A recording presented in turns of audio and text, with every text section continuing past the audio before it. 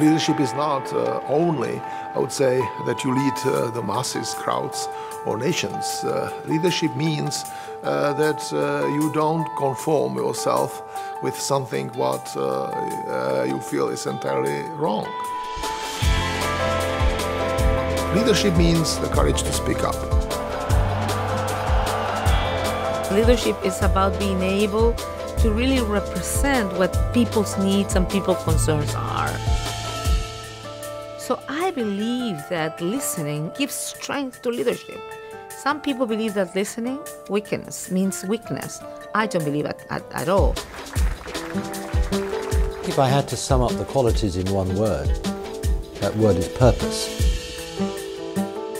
I mean, if you don't know why you're there and what you're doing and where you're leading other people, they're certainly not going to follow you. Political leaders need strong convictions. If you don't have values, then politics is just tactics or power. And I think politics should always serve an idea. I think the most important thing, though, is to believe strongly in something. You cannot stay outside.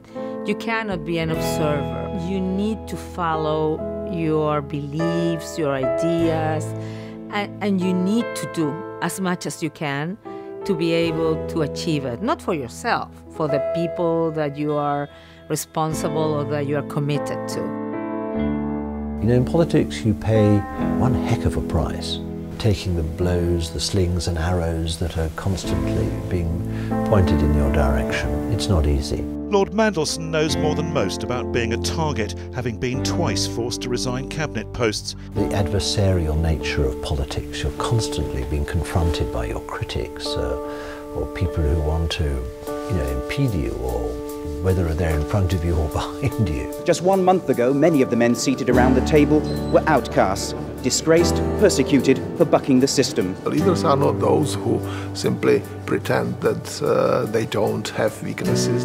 I think that big points are what make leaders leaders if they can deal with these vulnerabilities in the right manner. By tomorrow morning, some of those same men will be cabinet ministers. You have to maintain your integrity, your truthfulness, but sometimes you have to adapt, how you're going about something. You have to move sometimes in a more crab-like way rather than a direct, full-frontal way in order to take another route to where you want to arrive at.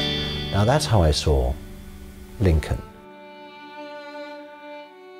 I have a great admiration for President Lincoln.